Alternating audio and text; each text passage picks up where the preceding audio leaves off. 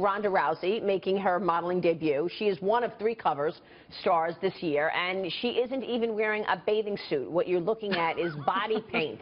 Is that amazing? Wow. Also making history, model Ashley Graham. She's the first size 16 model to grace the cover of the swimsuit issue. Absolutely gorgeous. Model Haley Clausen is also snagging a cover. Take a look.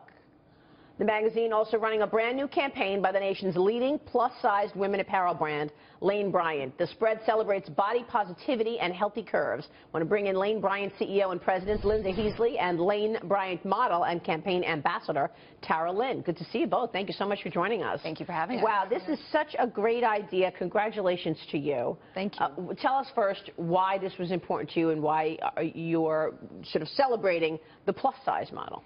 Well, we believe we should be celebrating women of all shapes, sizes. It's definitely about body inclusivity.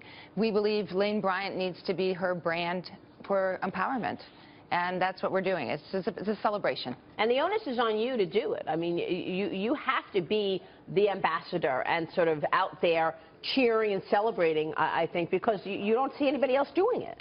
Well, we feel like we're leading the charge, and we do feel a greater responsibility and accountability to do that. We're a 110-year-old brand, and it's time and it's timely. It's time to shake things up. Yeah. This body is made to make a change. Good for you. Tara, what kind of reception have you gotten? I think the reception has been overwhelmingly positive. I remember when I first read the manifesto that we have for the This Body campaign, I was, overcome, just absolutely in tears, thinking this is what all women need to feel.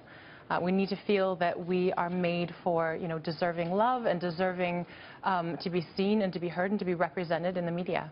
Has Instagram, you think, helped more than it's hurt? It's certainly turned a focus on women and their bodies, but also self-empowerment. And I just think that you see a lot more acceptance of women of all shapes and sizes because of Instagram and social media. Do you think that's true? I think absolutely that's true, because instead of the media being simply what is given to us by some higher power, we're doing it ourselves, and and able to, it's a platform for us to express ourselves and to sort of, create our own image and, receive response directly from the public. How is it working with designers? Are they seeing this as a great segment of the market? Because this seems so fun, and it seems like this is an awesome space to be right now, and there's a lot happening, and it is so empowering. Well, our designer collaborations were designed to do that, to put a spotlight on the fact that it's time to change and help them, because they get asked all the time to give women of this size clothes that they design, and they didn't know how to do it. And we find that they're very interested. Great, so you can help them with the resources to produce these collections. Absolutely, and to bring their designs at a price point that our client in particular really loves. What kind of reception have you gotten from the public? Great reception. Yeah. I think, as you said, social media is where I read how people are resonating, how this is resonating with them. And the message is, it's as Tara Lynn said, it's their message. We're giving them a platform to express themselves. And that's what's really exciting. It's been overwhelmingly positive, and these women are unapologetically beautiful, and it's time to celebrate that. There's more competition, though, in the clothing business and apparel for plus sizes, because there's a lot more out there for women. There's more interest, but there's very few that can do it well.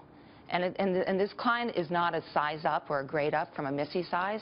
She deserves something that really fits her. Right, it's not just sizing up, it's designing clothes that are flattering on all different shapes and sizes. Always, yes.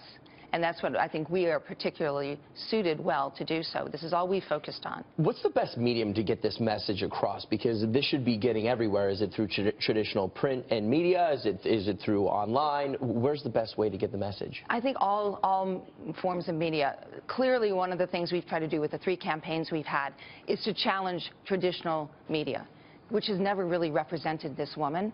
And so what we're saying, it's time to change all of that. So we want to hit traditional media, we want to go to the social channels. We're getting it on all fronts. It's really fun. Tara, did you have sort of barriers in your journey as a model because of size? Tell us a little about how your journey has evolved. I mean, you're absolutely gorgeous. We know that.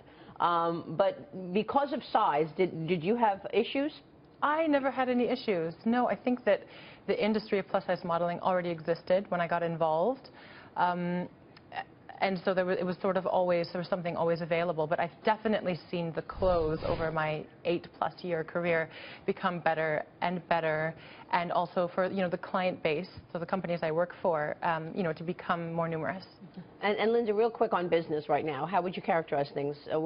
Every day we have this debate about the economy and retail sales. What are you seeing?